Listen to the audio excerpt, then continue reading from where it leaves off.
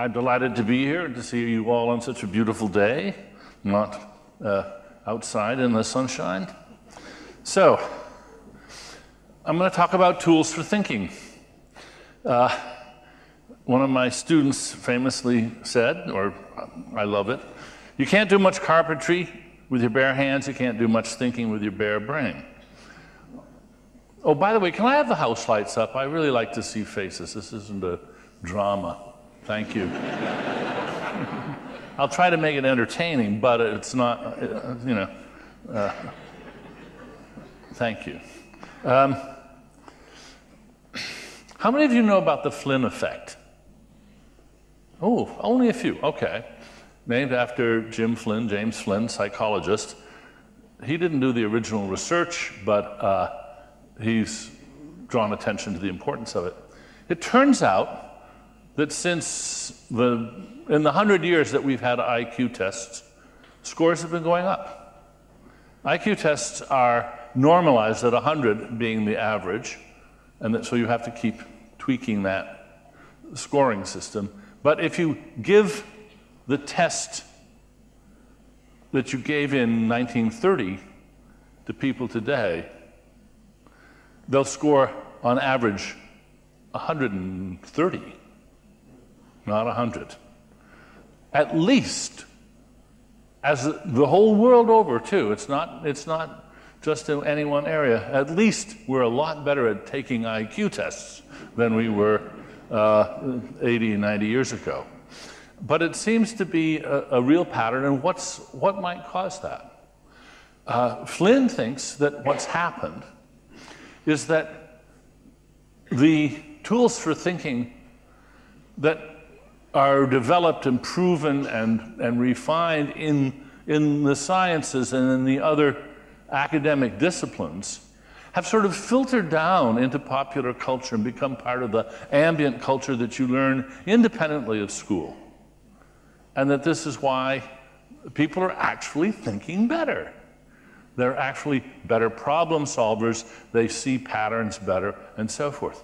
In any case, it's a hypothesis that hasn't been disproven and has a good chance of being the right answer to that question. And the reason I mention it is because if you ask me, wait a minute, are you saying that these thinking tools actually make us smarter? I'm saying, yes, they do.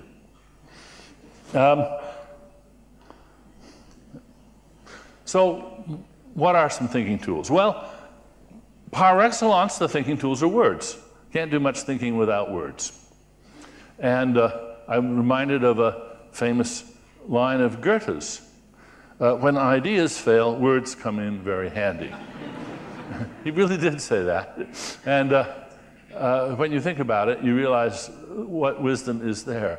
When the thinking gets really hard, you can often use words as a certain sort of prosthetic device, a crutch, to help you over some difficult stretches. Numbers, obviously, are thinking tools. Diagrams, maps, methods of all kinds, from finding the average to long division to cost-benefit analysis, you name it. Notice that these are all quite abstract things. They're techniques for handling information in your head rather than tools that you plug in or need a power source for. Then there's intuition pumps. I coined the term way back in 1980 or 81 in order to talk about John Searle's famous or notorious Chinese room thought experiment. I said it's an intuition pump. And because I was on that occasion criticizing, a lot of people thought that I meant the term intuition pump pejoratively. No, I didn't actually, and I've since explained that I think intuition pumps at their best are wonderful. They are the best philosophical thinking tools there are, and they always have been. If you look at the history of philosophy, Plato's cave, Socrates teaching the slave boy geometry, Descartes' evil demon, Hobbes' state of nature. These are the great melodies of philosophy that you remember long after you've forgotten the details of the arguments. So philosophers have always used intuition pumps, little stories, scenarios, vignettes, and they're not typically formal arguments. They're little stories. It's not like doing sums. When you get to the end, you've got the answer.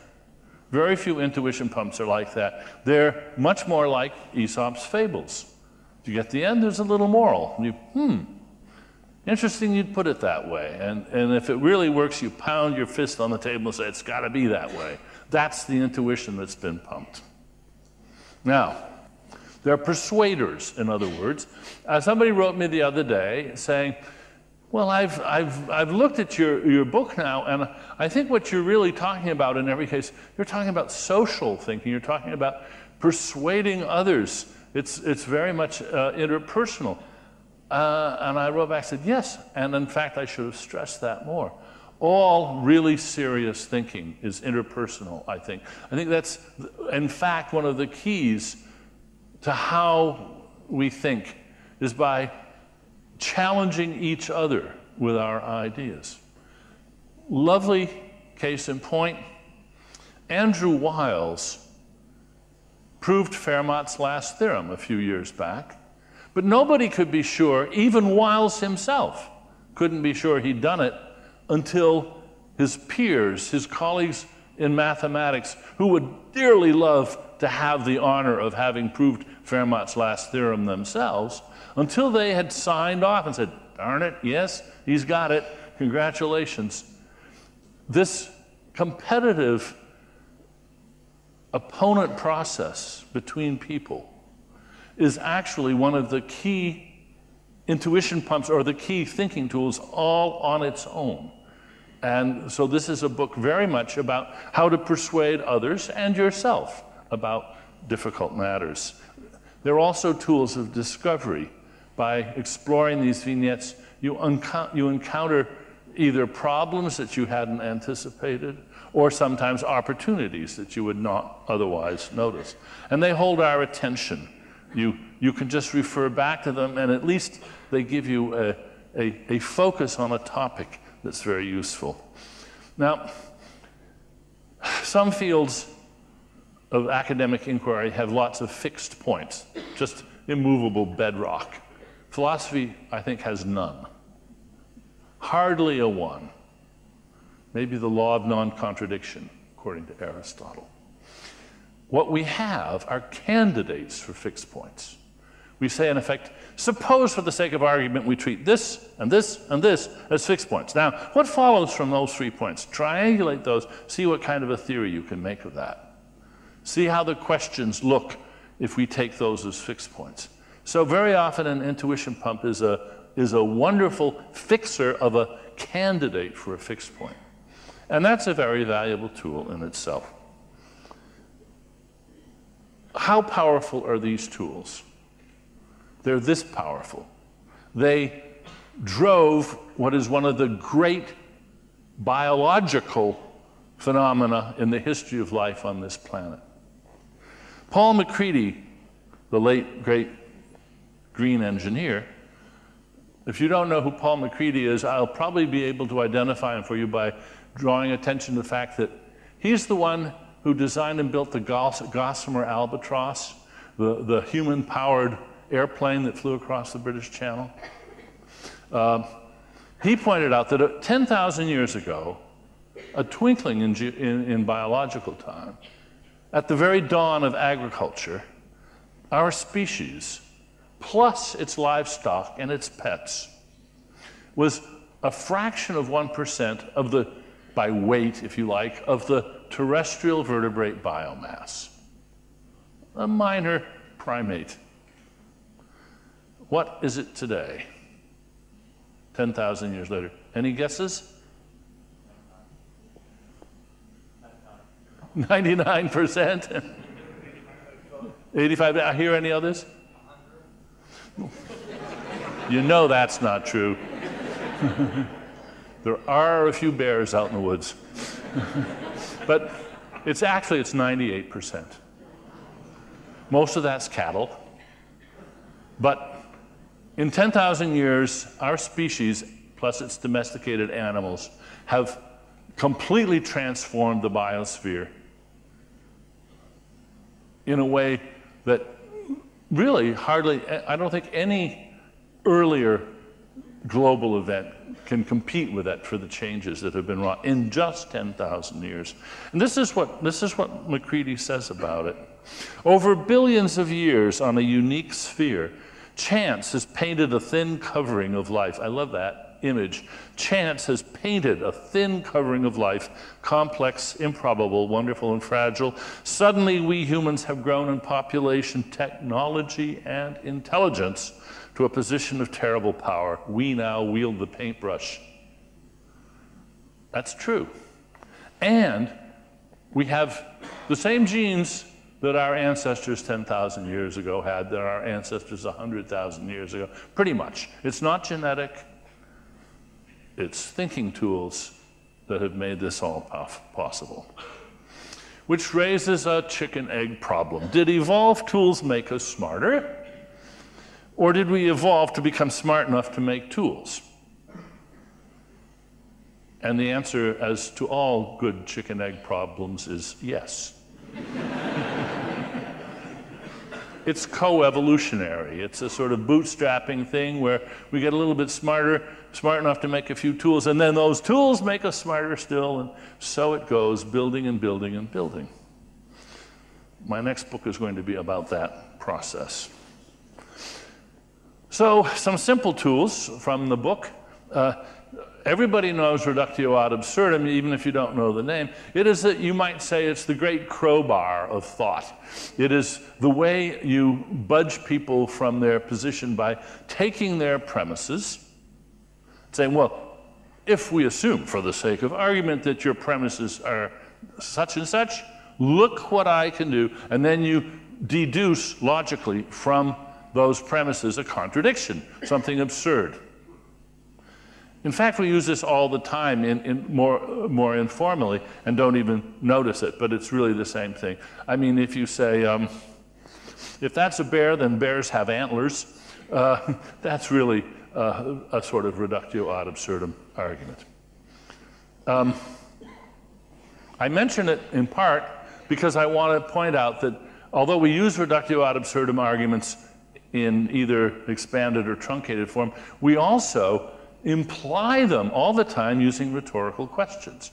A rhetorical question, whenever you see one of those questions that isn't supposed to be answered, stop and think about it. It's an implied reductio. The idea is, you can't answer this question. It would be, it's so obvious that the answer to this question is so obvious that I don't even have to mention what the answer is. Everybody knows, nudge, nudge. Well, that means that a good practice, a habit to get into, is when you see one of those question marks in a document, a rhetorical question, try answering the question and see if maybe it's not so ridiculous after all. In one of my favorite Peanuts cartoon strips, Charlie Brown says something like, well, who's to say what is right and what is wrong? And Lucy says, I will. And try it, you'll like it. Sometimes you can really bring a person up short by just answering their rhetorical question. Then there's the surely alarm. I tell my students, every time you see the word surely, a little bell should ring, ding, and you should pause, hearing the surely alarm, and you should look to see if you have just found the weak point in the argument. Why? Well, what follows the surely is a sentence that the author wants you to believe, is putting forward as true. It's not so obvious that it goes without saying. If it were, it would go without saying. And here the author is putting it in, but not bothering to argue for it. Instead, trying to get by on the cheap with a little nudge, a little surely. So if you have a surely alarm, and it becomes just a habit in your mind, this will stand you in good stead. I've been inviting people to send me, now that they've installed a surely alarm in their brain, send me examples where they catch a surely marking a weak spot. I did a little research on this. I actually went and string searched for surely in several dozen, actually more like 70 or 75 philosophy papers online, and found a couple of dozen surelys and checked them out, and about a third of them were, I thought, clearly the weakest point in the case being made in that article. It doesn't work all the time. There's a lot of false alarms. You can go ahead and use the word surely every now and then. But if you hear the word surely, you should ding. So just give it a little try, because surely if you, I didn't hear it. Surely if you get in the habit of whenever you hear the word surely, a little bell rings. Practice, surely, ding. Thank you. Now look what I've done. I've just downloaded an app to your necktop.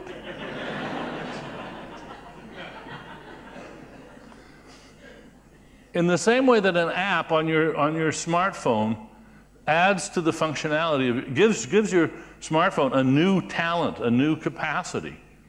It's like Google Alert or something like that. You now have another little tool in your kit that may very well alert you to a weak spot in some argument that you're otherwise impressed with.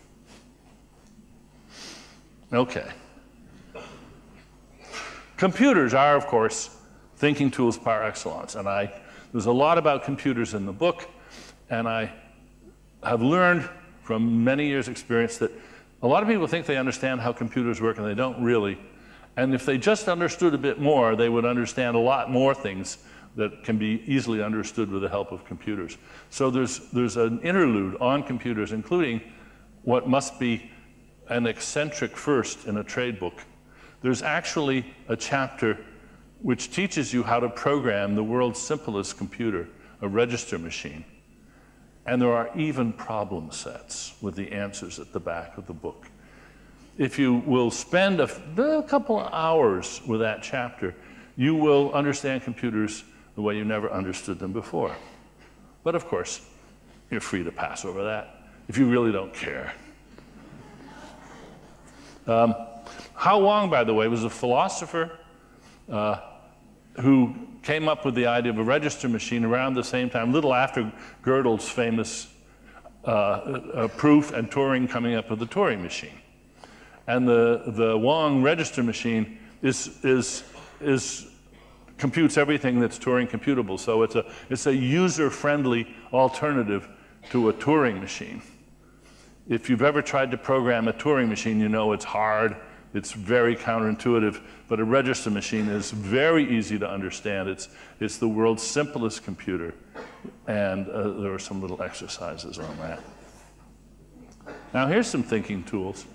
Well, actually, this picture, I want to point out, this picture is all by itself a thinking tool. It draws attention to a rather striking comparison and provokes reflection. The one on the left is an Acheulean hand axe. The one on the right, I don't need to tell you.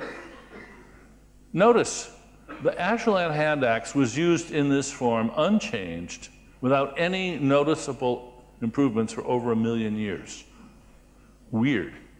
Really strange.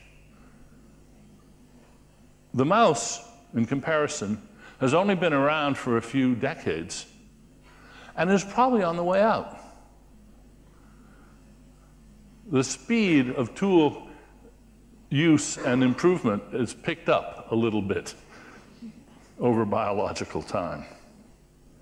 Here's another thinking tool all on its own, the comparison between these two entities. On the left, you see an Australian termite castle. On the right, you see Gaudi's famous church in Barcelona, the Sagrada Familia. They're strikingly similar in appearance and actually in structure, even internally. They're quite remarkably similar. So here are two artifacts made by animals, looking very similar and yet profoundly different in both the design and construction. The one on the left is designed by Darwinian processes. Clueless, mindless little termites. It's all local action. There's no blueprint. There's no intelligent designer. There's no boss. There's no hierarchy. It's bottom-up construction in sort of every sense of the word. Whereas Gaudí is the very model of an intelligent designer. Autocratic, full of manifestos and blueprints and orders, ordering the underlings around. Now, they're both natural. And one of the really interesting questions is, how do we get on this planet, how did we get from termite-style design and construction to Gaudí-style design and construction? How did the second kind evolve from the first? That's a very deep and interesting question. That's the one that I am now devoting as much time as I can to and will attack in the next book. And I hope I'll be back to talk about that. One more visual thinking tool is this, my favorite picture of the tree of life. This is Leonard Eisenberg's, and you can get this as a big, beautiful, glossy poster to put up on your wall in your study or in your classroom, or you can get T-shirts and buttons and all sorts of things. What's really nice about it is that so many features that are important to understand are rendered so vivid. Here's the birth of the Earth, and time. This is 4 billion years ago. And here's the present out around the outside edge. So this represents all living things today. And this represents where it started. And we see that the bacteria and the archaea came first. And then we had this amazing event, the eukaryotic revolution, when an endosymbiotic event joined two prokaryotes, two simple cells, into a symbiotic union, and that was the first eukaryotic cell. And everything else, these are all eukaryotes. To a first approximation, every living thing that's big enough to see with the naked eye is a eukaryote, including you and me and oak trees and fish and all the rest. You can see some important events. Here's the Cambrian explosion. 530 million years ago, when there was this sudden influx of many different life forms. New body plans, new ways of making a living. Steve Gould famously wrote about that tremendous creative period. And way over here, that little fork right there, that's about 7 billion years just from that crotch right there. 7 million years, excuse me. That's about the length of time that has passed since we shared a common ancestor with the chimpanzee. And of course, language and culture is just right out here, right out here. So in just what's happened just in the last fine fringe is everything that's transformed the world thanks to thinking tools. And notice that on this whole tree of life, the termites are on there, the birds building their nests are on there. The first intelligent designers show up on one twig in very recent times, in the last 100,000 years or so, and becoming more intelligent as they go. Now, I'll give you a few examples of intuition pumps, just because so far I've just been talking about simple tools. Here's the nefarious neurosurgeon. First, a little science fact. Damian Denis in Amsterdam has developed a little microchip that can be surgically implanted in your head if you suffer from obsessive-compulsive disorder. It will control your obsessive-compulsive disorder quite well. It's being implanted in a lot of people today, and so far the results are good. It's experimental, but very promising. That's fact. Now fiction. So you see one day this fellow who has OCD goes to see his neurosurgeon and asks her to implant the Denise chip, and she does. And as she's sewing him up and shaking his hand and sending him out of her shiny surgery, She says, oh, yes, your OCD is a thing of the past. It'll be completely controlled by the chip. And by the way, our staff here will be monitoring you 24/7, and electronically we will be controlling all your decisions from now on. You will have the illusion of free will, but it's just an illusion. Thank you, have a nice life. Sends him out the door. He believes her. Well, shiny lab, white lab coat, neurosurgeon. And believing her, he begins to act a little bit irresponsibly. He's a little self-indulgent, indulging his worst whims, becomes a little arrogant, a little aggressive, and before long he gets in trouble with the law. And he says to the judge, but Your Honor, I don't have any free will. The neurosurgeon told me. I don't have any free will. You can't hold me responsible. They call the neurosurgeon to testify, and she says under oath, yeah, I told him all right. I was just messing with his head, you know. I never thought he'd believe me. Now, I think we can all agree, can we not? Here's the intuition I want to pump. She did an awful thing. That was a really bad thing she did to him. She actually accomplished with her words what she claimed to accomplish surgically, electronically. She disabled him as a free agent. Now, if I've secured that intuition, then I can go on and say to the neuroscientists that it's designed for, and so tell me exactly how is it that your own recent pronouncements in many books and popular articles that neuroscience shows that there is no free will, that free will is an illusion. And I've got quotes to exactly that effect from a lot of very eminent people. I say, well, why isn't that just doing wholesale what she did retail? Why isn't that a really dangerous and irresponsible thing to do to a person, to suggest that their free will is an illusion?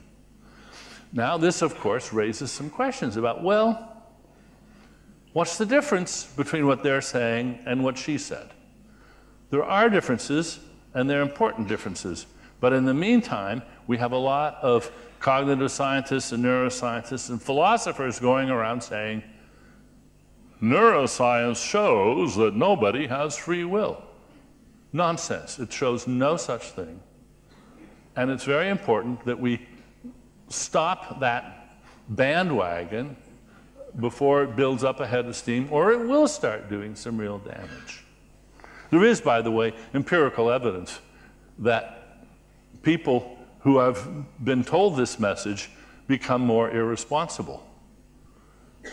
Vos and Schooler, Jonathan Schooler, out at the University of California at Santa Barbara, did a very clever experiment where they had subjects, undergraduate students as usual, put in two groups. One group was given a passage from Francis Crick's book, The Astonishing Hypothesis, which talked about consciousness. The other group was given another passage from the same book by Nobel laureate Francis Crick, which says free will is an illusion. Both groups of students are then given a test, or it's a puzzle to solve, and they're going to get paid for how well they do on the puzzle. And deliberately, the experimenters have made it possible to cheat on this test. And the students who read the passage where Crick says that they don't have any free will, they cheated significantly more than the students who read the other passage. And that study has been replicated. So this is not just a fantasy of philosophers. But now you think, but still, don't we learn from brain science that since brains are more or less determined and what's going on in them probably doesn't owe anything to quantum effects in the brain, doesn't that show we don't have free will? Well, let's see. I want to ask you whether you think which of the two lotteries are fair. In lottery A, the winning ticket is chosen after the tickets are sold. Most lotteries are like that. You buy a ticket, then they have a ceremony where they choose the winning ticket. Lottery B is just the same, except the winning ticket is chosen before the tickets are sold, and the ticket stub is locked away in a vault until after the tickets are sold. Now, how many of you think that lottery B is unfair, that you don't really have a chance of winning lottery B, that lottery A may be fair, but lottery B is just some kind of a hoax? How many of you think that? Hardly anybody. I think the audience is right. They're equally good, both of them. Both of them. You have no, and after all, Publishers Clearinghouse bets on this. You send out those envelopes. You may already have won, $1 million or whatever.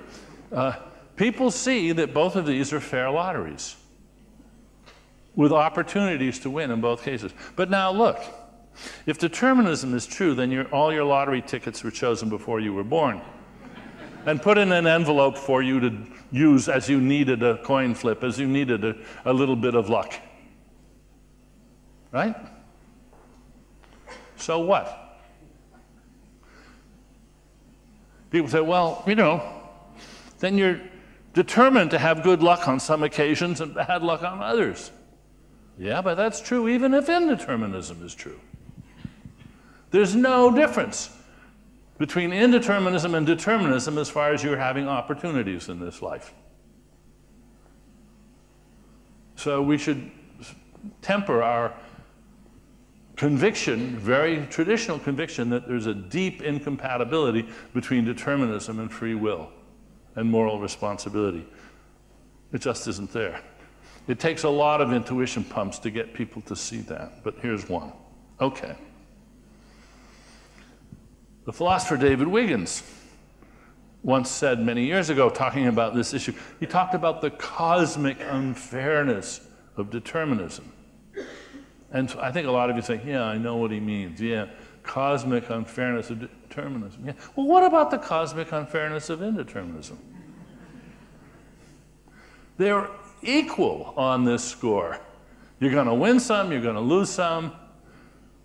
The luck averages out in most cases, not perfectly. That's life. You can't get around that. Indeterminism doesn't give you any more luck, any more opportunities, any more free will, any more elbow room than you would have in a deterministic world.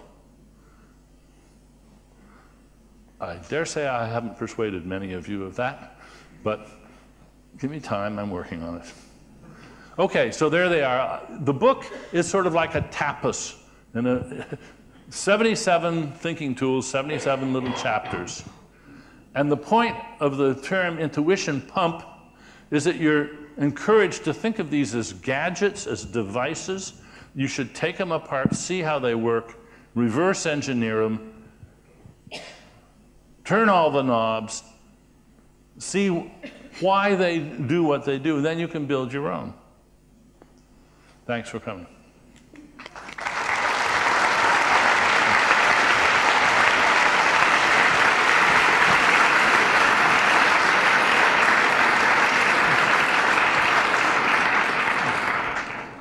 So now, questions? We have microphones. Yes? Earlier on you mentioned a Chinese room scenario as a thinking pump, as like a sort of base one. I was wondering if you could go into more detail about that. I'm going to decline, but I'm going to explain why I'm going to decline. John Searle's Chinese room has been amazingly successful as a persuader for now over 30 years.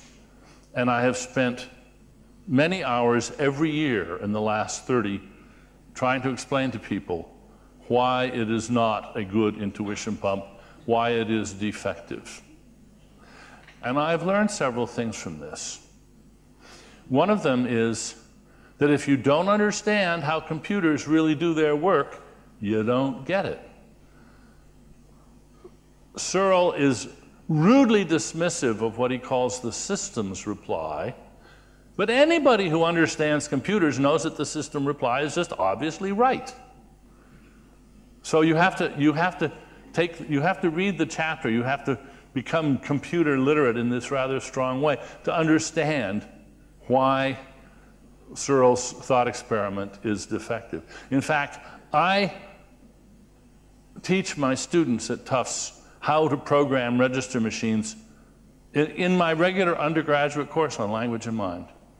I say, this is just a thinking tool that you should have. Later in the course, end of the course, they get to read Searle. And they all see right through it. But it would take me too long to lead you through all those exercises. That's why you have to buy the book, you see. But I want to add something to that, too. I notice when I try to explain this to a lot of people, Searle's, what's wrong with Searle? Their eyes glaze over. And I realize that if I prod them a little bit, I know why. They hate the idea that artificial intelligence is possible. They love the fact that a Berkeley professor has an argument which has as its conclusion that strong AI is impossible. And that suits them just fine. They don't want to hear the details. They like the conclusion, don't bother me with the details.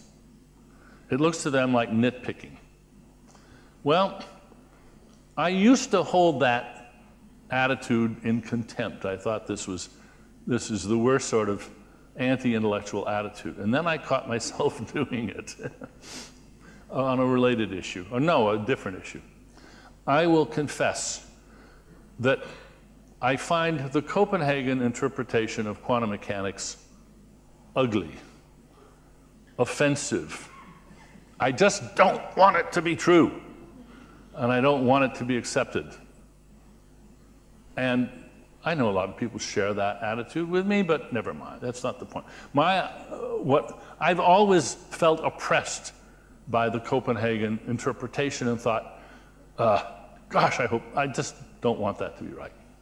And then Murray Gell-Mann, Nobel laureate in physics, in his book, The Quark and the Jaguar, takes off after the Copenhagen interpretation. And he just beats the tar out of it. He is just, hit him again, Murray. There's a chapter called Quantum Flapdoodle. No holds barred. He just lets the quantum interpretation have it between, right, both barrels, right, between the eyes. And I found myself reading that and sort of, hit him again, Murray, I love this, I love this.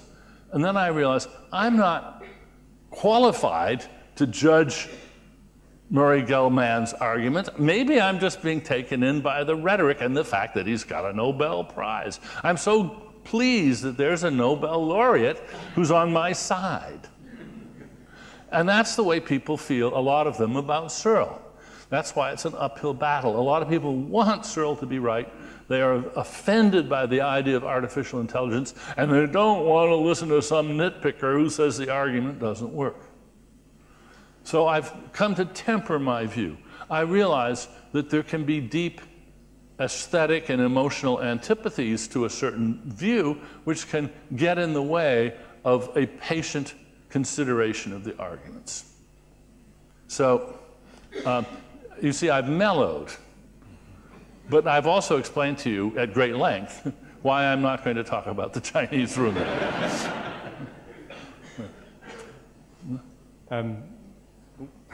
Professor Dennett, I'm up here. Upstairs. Upstairs. Hello. I agree with you about the systems reply, so I suppose I don't need to buy the book or anything. Do you think that the logical endpoint of our thinking tools is the what some people call whole brain emulation, of the uploading of the human mind to an artificial system where we can have tools far beyond our current imagining? Do you think it's possible? I think it's possible in principle, very unlikely in fact. There's lots of things that are possible in principle that would be nevertheless technologically unrealistic. My favorite example is, would it be possible to build a robotic bird that could perch on a twig and catch insects on the fly and weigh, a few hundred grams? Yeah? Possible in principle? Don't expect it. I say that knowing that some of my robotics friends are developing little robotic insects with cameras on them that can sort of be the fly on the wall. So we're getting closer. But still, I think the sort of adroitness of an insectivorous bird will probably evade technology indefinitely. And there's no real reason to do it. And I think the same thing is true about sort of whole brain emulation. I've recently, by the way, sort of changed my mind about the brain as a computer. As I said to your neck top, I do think your brain is a computer. It's not at all like your laptop. Well, it is because it's a computer. But the organization and the construction of the cerebral computer has some fundamental differences from any device that we've built so far out of silicon. For one thing, in a computer, every memory place, every flip-flop, every logic gate, they're all exactly alike, right down practically to the atoms. And the reliability of the system depends on that tremendous uniformity. It's a masterpiece of precision engineering. Your brain has somewhere between, say, 100 and 200 billion neurons. No two are alike. And they have their own agendas. They're not as slavish as the flip-flops in the machine. They are computing. They're a whole bunch of slightly willful, selfish, interacting slaves, and they do compute, but not really the way your laptop computes. So I think the task of emulating all of that in silicon is possible in principle, but really unlikely. After all, not only do you have some hundreds of billions of neurons, you've got 10 times more astrocytes, glial cells in your brain. And although we used to think of them as sort of little pillows that just protected the neurons, no, turns out they're computing too. So the brain, we now realize, is orders of magnitude more complicated than we thought just a few years ago. So don't hold your breath. Thanks. Who's got the mic? Okay. Here and then there. Go ahead. Given the natural and acquired deficiencies and limitations of our minds, where do you see the greatest dangers in the way we make decisions, and what is the change, or what are the changes that need to happen? Oh, that's very good. Because it permits me to illustrate one of my main themes. Many of the thinking tools that we've developed over the centuries have been designed as prosthetic improvements on our natural equipment, which is really faulty, as we've discovered. We're lousy, for instance, at probability, naturally. We're, as George Ainsley points out, we're exponential discounters of future events, and that's just wrong. It's a fallacy, but nature has built us that way. We have lots of foibles, little cognitive glitches, and a lot of people have pointed them out in recent years. Danny Kahneman and Amos Tversky in a famous series of papers. And now, more recently, Danny's got the book out on thinking fast and slow. But the point is that we can't think slow. And when we think slow, using words, tools, and using the methods that we've devised, we can overcome the natural limitations of our brains. And we can become, to put it bluntly, more civilized and more rational. And the very fact that you ask the question in a little recursive loop shows that we can be indefinitely self-critical and critical of what we're doing so far. As we discover problems in collective irrationality, we can start devising solutions or workarounds to those problems. I think we can. I don't see anything like you know, a sound barrier or a brick wall that will prevent us from continuing to transcend our current cognitive limits with further limits.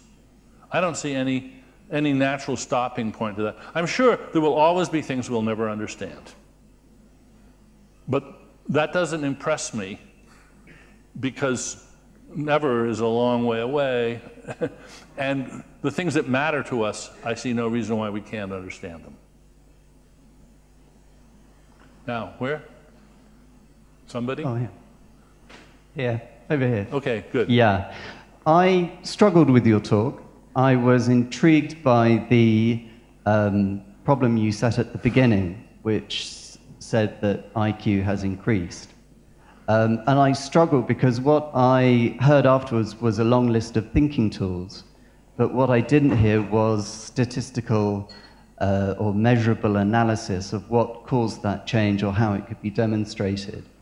Last week there was an article in the Times newspaper that said that thinking speeds have decreased significantly since the Victorian times. Thinking skills? Speeds. Average thinking speeds have decreased. Thinking speeds? Yeah. The speed people take to come to a certain decision or work something out is actually slowed down. Another example in the UK, some people might not agree with me, but many people think that educational standards, particularly at secondary school, have been dumbed down significantly. Universities certainly complain about that a lot. So wouldn't one see actually a decrease in IQ in certain advanced countries because of that? So can you give any examples of how people have statistically or scientifically measured what actually increases IQ? Or decreases it? Yeah. Jim Flynn and many others have done a lot of statistical research and have explored various hypotheses. And it's not diet, and it's not wealth, and it's worldwide. And the results seem to be quite robust and culture independent.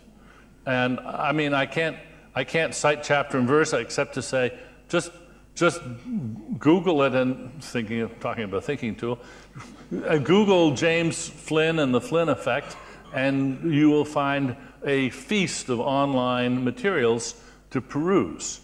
Now, I'm interested in this Times reported study of slowed down thinking, and I want to see what's involved. One possibility, of course, is that by slowing down, people are thinking better, just taking a little more time because their tools take a little more time to work. After all, one of the messages of Danny Kahneman's book, Thinking Fast and Slow, is there are things that thinking fast is good at, and then there are things that you better think slow or you won't get it right. And it might be that we've shifted the balance since Victorian days, whether this is part of the increase in general capacity to not make mistakes, or whether it's a decrease, I don't know, but it's an interesting question. It might well be that it pays to slow down on some of these tasks, and that's something we've learned. I'll look into that. Okay. Yes? I'm sorry if this is moving too far away. Okay. Yeah, there you are. Okay. Moving too far away from the topic, but I'm really interested to hear. What do you think Wittgenstein would make of the 4 horsemen of atheism? Well, I don't know. I'm happy to answer the question, although I don't think...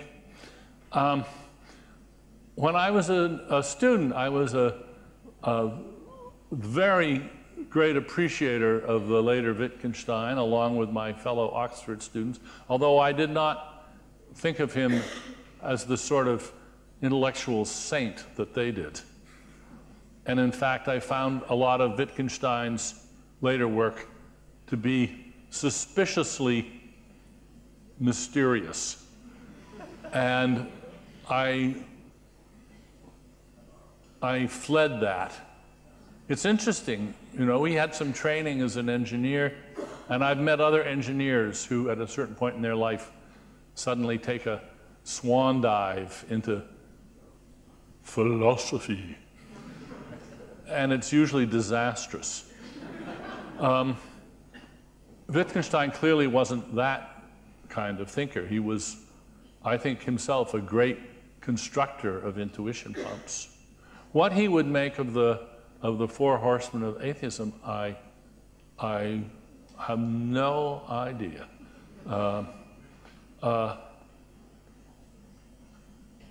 I would expect probably he would have a mixed reaction, but I won't try to untangle it.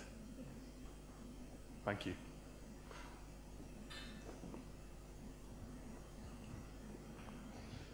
Yeah, this is a non sequitur, so feel free not to answer. But could you think of an intuitive way to explain to a colorblind person that there's information in the visual spectra that they're missing out on, as a person who's not colorblind? Oh, sure. I think, in fact, my experience with people who are colorblind is that they understand color fully well. They can't pass the Ishihara tests, but they know what it's like to pass the test, as well as somebody. After all, I think I can explain to you what it's like to be a pigeon who's a tetrachrome instead of a trichromatic vision. And they see more colors than we do. And things that you and I would find indistinguishable in color are sharply different to them. And we can go into the details. I don't think it's impossible to do the hard work of imagining what this is like in detail. Hello? Hello? There we are. Okay. The lights are down so low I can't really see back there. Okay. Hi. We've been thinking about intuitive tools, and I just wondered whether you think that women are more intuitive than men, as they often think they are. Oh, you're trying to lead me into waters where I do not want to go. But actually, I'm glad you asked me the question, because by intuition pump, I sort of don't mean that everyday sense of intuition. I'm talking about intuition in the philosopher's sense of something that occurs to you that you just think has got to be right and you're not quite sure why. I mean, it happens all the time. I remember actually the first paper I ever published was about artificial intelligence, and Hubert Dreyfus had written his famous Alchemy and Artificial Intelligence diatribe against AI years before Searle. And in that piece, Dreyfus said that they'd never make a computer with intuition, that no computer program would ever have intuition.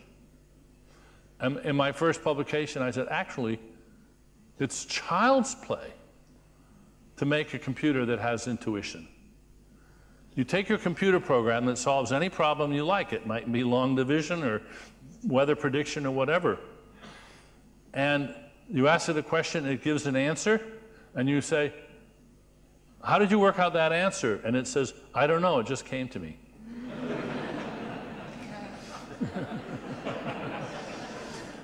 Intuition is when you've got a conviction, you haven't the faintest idea how you got it. When you have an intuition pump, you know that before the intuition pump you didn't have the idea, now you do, you can be pretty sure that the causation runs through that pump somehow. Now you take the pump apart, see how it works, and you get insight into how you arrived at that intuition.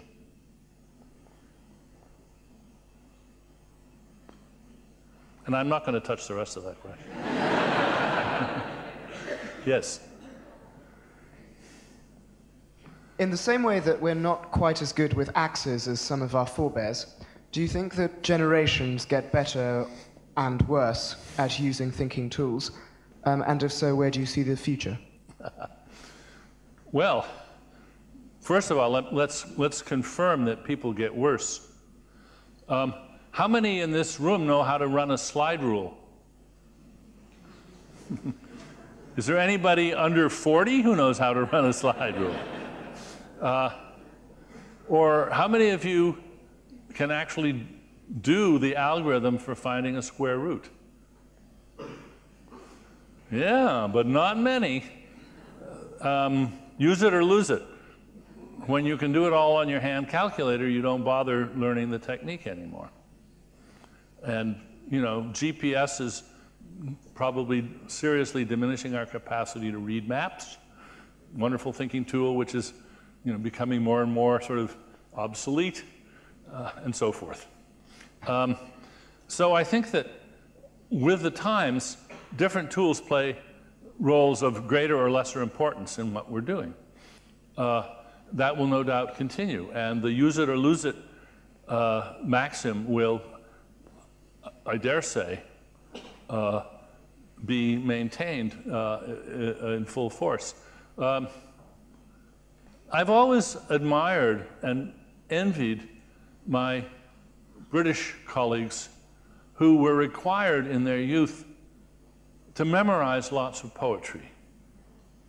And I love it. I love the way they can just find the right line from a Shakespeare play or a poem, and I wish I could do that. I can't. Well, of course, if I really want to get that line, I can get on the web and usually find something appropriate pretty fast. But it's not the same talent they have. But after all, nobody today bothers to memorize train timetables, but people used to do that as a sort of intellectual exercise. I would think we would find better ways of being intellectual athletes than that. And our new tools permit us to do that. So I think we'll go on. I think Andy Clark, wonderful philosopher of cognitive science in Edinburgh, puts it very well when he says that we make smart tools to take the load off our brain so that we can be stupid and still be sort of smart, thanks to the help we get from our tools. And I think that's years ago. Actually, let me expand on that a little bit more. Years ago at Tufts, George Smith, my wonderful colleague, and I created something called the Curricular Software Studio. And this was to bring computers to bear on the toughest thinking problems we knew. This was creating what we called prosthetics of the imagination. And one of them was a simulated computer on a computer, a 12-bit computer with 256 registers, but you could watch the instruction cycle happen. You could completely slow down about 1,000,000-fold and enlarge about 1,000,000-fold what was going on inside the very box that it was simulated on. That was a lovely thinking tool for expanding people's imagination, giving them a really vivid and reliable, robust tool for imagining things with computers. Then we did the same thing for population genetics, and we had a program called GeneWright, after Sewell Wright, which had these wonderful simulations of population genetics, and you could sort of see at a glance, once you learned how to use that tool, what was the recessive characteristic and why, and so forth. And it was good enough tool so that the evolutionary biologist who helped us create it would use it in her own research to test her hunches before she went to the trouble of seriously modeling them. And we did other, we called them concept pianos. The reason we called them concept pianos was that in my eagerness to find other fields where we could apply this, I talked to a dear friend of mine in the music department who taught harmony courses and said, could we make a software device that would help you teach students harmony theory? And we sat down and brainstormed it for a couple of hours and realized that what we just invented was the piano. It's wonderful. You get the auditory and you get two different visualizations. You've got the keyboard and then you've got the music in front of you. It's very user-friendly. You can get it running right away, but it's indefinitely expandable. There's really no better instrument for learning harmony theory than a piano. We couldn't really improve on it. So we were making concept pianos in other areas. And the way we used to sort of sell the idea to funders and people like that was to say, look, there's two ways that technology can make you smart. The same way there's two ways that technology can make you strong. There's the bulldozer way. You're still a 98-pound weakling, but in your bulldozer you can move mountains. And then there's the Nautilus machine way. You use the technology to actually improve your muscles and your coordination and so forth. And we said, what we're trying to do here is make the Nautilus machines of the technology so that they actually, you walk away with something in your head that makes you smarter by expanding, by giving you these imagination tools. I think that's, we don't want to lose sight of the fact that we can use technology that way and actually increase the imagination powers and the adroitness of thinkers. An example that we started work on this and then for various reasons had to abandon it, but it's still a dream of mine. And it's the, we called it the TUBE, which stands for Tufts University Brain Explorer. But the idea was that it would do for the brain what the wonderful London Tube map does for the underground. Color-coded, simplified, straighten out the lines, throw away extra geographical information that isn't really important so you can see the connectivity. And we're going to have this lovely big three-dimensional color-coded system that would permit students to see what was fastened to what and why in the brain, and we would update it as we went. I still think that's a great idea. And like the tube map, the idea was you can take the London Tube map and then you can impose it on a map which is geographically accurate, and you can discover things that you can't see when you're looking at the map in its regularized, simplified, idealized form. And we want to do the same thing with the brain. When you look at the thing in its idealized form, the cortex is all unfolded, and it's this great dome of a sheet with all this regular, all the columns and all the layers beautifully laid out, and you can see it looks like a computer. Then you shrink wrap the whole thing to fit in the skull, and then you can understand why certain things are right next to each other in the brain, even though they're not connected. So I think that it's possible to use computer technology to enhance our imaginations, not just bypass our imaginations. And I'd like to see more of that done. Yeah. Do you have a mic? Yep. I was just curious if you had the opportunity right now to upload to the rest of humanity one intuition pump and only one. Which one would that be and why? Oh, the trouble is that they're for different people in some cases.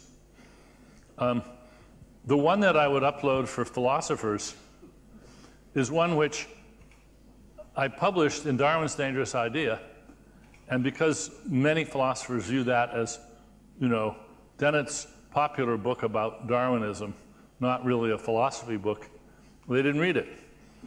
But that's the two black boxes thought experiment, which I think just drives a spike through the heart of an issue, several issues that metaphysicians have been scratching their heads about for 25 years. And we'll see, maybe second time around they'll pay attention to it. Thanks. Do you think you can teach a humorless person to have a sense of humor?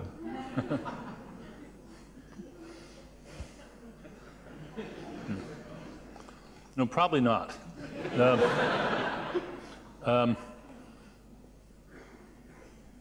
In Consciousness Explained, at one point I sort of promised to come up with a theory of humor and laughter. And then I couldn't. And I sort of wished I could erase that sentence because I couldn't keep that promise. And then a few years ago, a student showed up, Matthew Hurley. He wanted to do a theory of humor with me. And at first I thought his theory was hopeless, didn't like it at all. But he gradually convinced me of it, and we did that book together with Reg Adams, Inside Jokes, using humor to reverse engineer the mind. And I'm really glad that I did that, because I learned a ton, and I'm really proud of the theory. It's the Hurley model. It's not mine in the first place, although I've tweaked it a good deal. But among other things it explains is sort of why you can't have an algorithm for being humorous. Even though we argue the brain is a computer, and we want, it is a computational, it's an evolutionary computational model of humor, but it's not an algorithm for funny. And we don't think there is one, and we say why.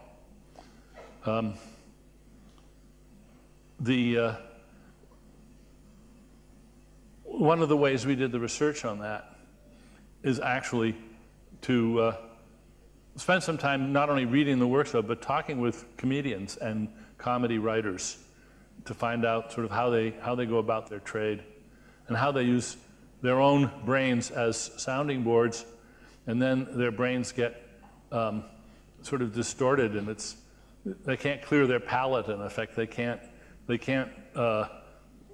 find the touch because they've used it too much in certain ways. That, among other reasons, is why I think humor, it will always be sort of an art, not a science. But that doesn't mean there isn't the science of why it's an art.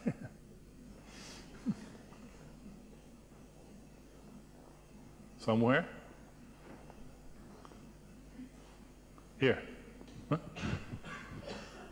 Hi, we run a decision-making company. We help teams think through complex problems. And I was really struck by your comment that all serious thinking is interpersonal, which will run counter to what we hear a lot every day, or the resistance we face. So I'm just interested to know what leads you to that conclusion.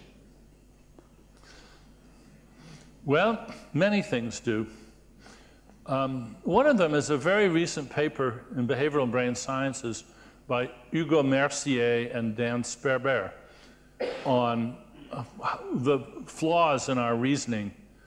And they argue that as part of our evolutionary heritage, we're better at detecting the flaws in an opponent than in our own case. We just are constitutionally bad at gritting our teeth and looking for errors in what we believe and our reasons for it. But we're very good at ferreting out the errors in what the other side believes. Well, if that's true, and they make a good case for it, then as just about everywhere else in nature, the way to do this is with an opponent process. Our eyes work with an opponent process in several ways. First of all, the muscles that determine where your eye looks next, those are sort of in a constant tug of war with each other, pulling this way and that, but that's a very sort of friendly tug of war. But then in the frontal eye fields, we've got this other opponent process going on, where there are little teams of neurons that are saying about wherever fixation is. Some of them are saying, home sweet home, nice, I like this, familiar. And the others are saying, boring, been there, done that, they want to move. And there's this constant opponent process between different groups of neurons trying to say, look over here, no, look where we're looking. And they duke it out constantly all day long, and the result is that you have very good patterns of eye tracking, because in the opponent processes among the little groups, they get the job done very well. Unless you've got a problem. And if you've got a deficiency there, then you get abnormal saccading. And if you have abnormal saccading, that means you're not looking where you should be looking, when you should be looking. And that is a profound deficit. There's strong evidence, for instance, that autistic children do not have normal saccading. They don't look where they should. They're not good at gaze monitoring their mothers. And they're not good at joint attention. And this means that whereas a normal infant is just sucking from a fire hose of information all the time, some are not sort of attending to the right place at the right time, and it changes the way their whole brain works. Sometimes for the better, sometimes for the worst. So I think opponent processes are nature's way of getting jobs done very often. And we should just acknowledge that and exploit it and refine it for whatever it is that we're trying to do. I was fascinated by your approach on free will, and I don't know about anybody else here, but I remember coming into touch with the idea, the kind of sexy, rebellious idea that free will is an illusion. It seemed to gel with, I think, what I and a lot of people were intuiting, surely, about kind of non-religious, heading towards a more material explanation of things. It's very leftist to think anti-free will, but you argue very powerfully pro-free will. And so I just wanted to find out if you could explain where the neuroscience sources are that explain materially where free will occurs and when it occurred. And also if we want to debate whether it exists or not, where you want to see the debate moving on. You know, there's a lot of sociologists who want us to be talking about free will purely because they want to say that, look, there's a certain class of people who are populating our prisons, politicians mainly in this country, but where would you like to see that debate go? What's its useful application and the neuroscience? Thank you. There's a lot in that, but and I appreciate all of it actually, and I've been thinking and talking a lot about what prison reforms we might want to do and whether the system of punishment needs any revision. Some of you may have seen the review I did of Adrian Rain's wonderful book In Prospect last month. Adrian Rain is the neuroscientist, psychologist who's studied the brains of psychopaths on death row, murderers, a lot of them. And even more amazing is the experiments he did where he got a lot of psychopaths in the wild. That is, they'd never been in any trouble with the law. Well, how do you find psychopaths in the wild? He had a hunch. He got a grant. He hired dozens of temp workers in Los Angeles and found that, sure enough, when he gave them all the tests that are used in the prisons for psychopathy, so it's the sort of gold standard measure, there were psychopaths among the temps at a rate about 3 times the average in the regular population. So now we had a group of psychopaths that had never been in prison, had any trouble with law, and under the certificate of confidentiality that his work was done, he was able to get his graduate assistants to interview these in depth. And they all confessed to armed robberies, rapes, even murders. So they really are psychopaths, and they're really out there, and he's got the tools to study them.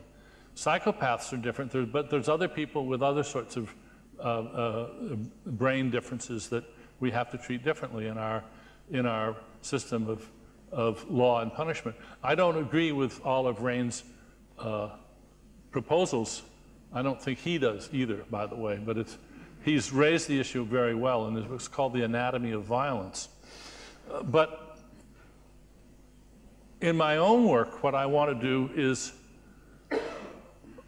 turn the tables a little bit and say, instead of looking at the metaphysical foundations of free will and whether or not quantum indeterminacy plays a role, work backwards.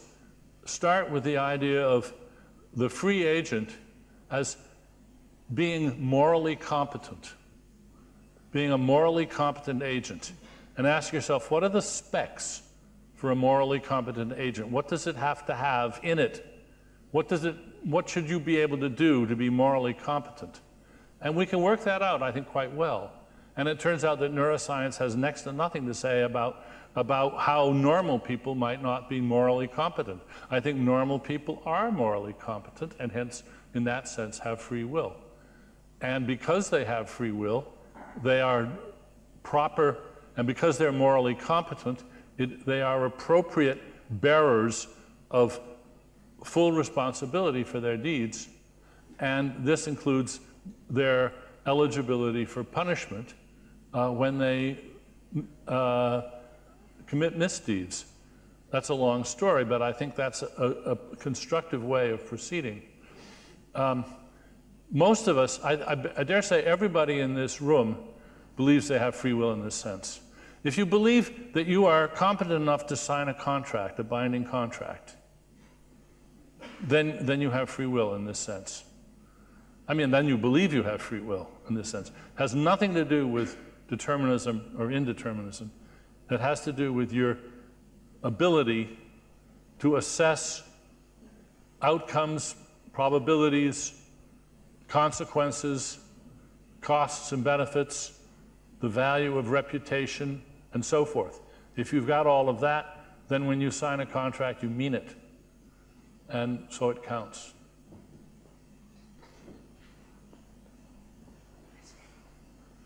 Anybody else? Yeah. One more up top. Yes, let's go. Thank you for your presentation.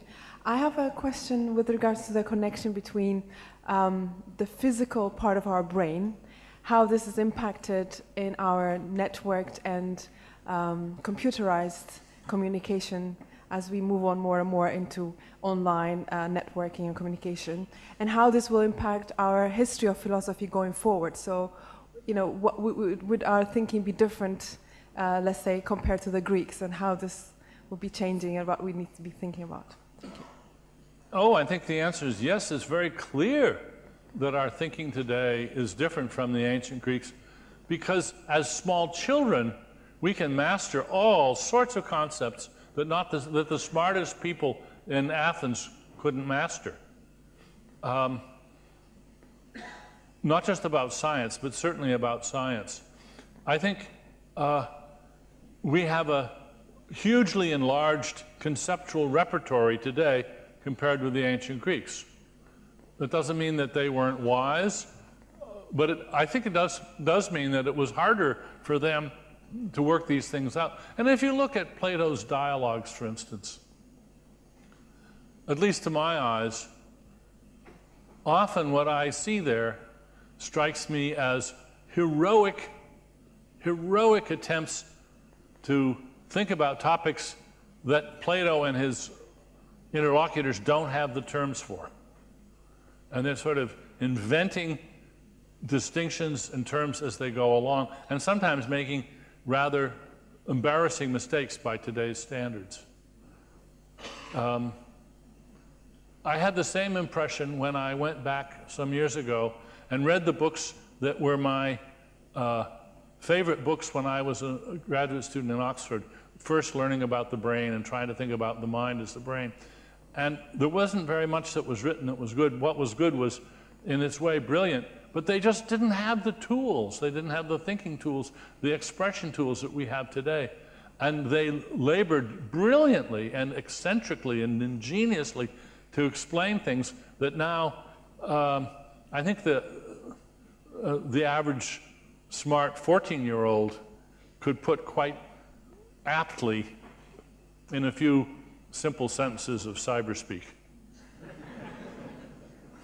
Thanks. I think that's a good point on which to stop. Thank you very much.